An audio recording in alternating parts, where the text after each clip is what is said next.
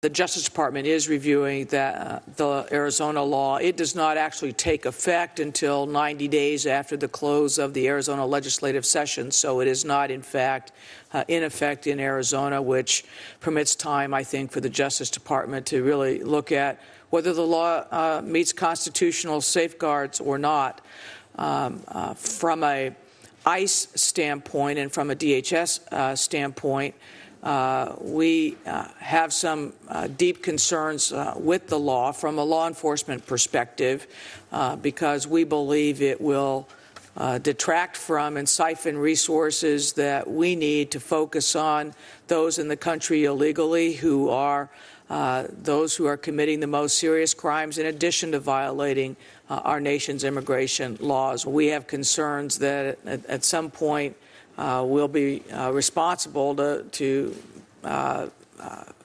enforce or use our immigration resources against anyone that would get picked up in Arizona. That is something that I think that is being reviewed by the Justice Department now, whether there is inherent authority by any local law enforcement officer to detain. So let me just say that in my judgment, what we need to be doing is working with local law enforcement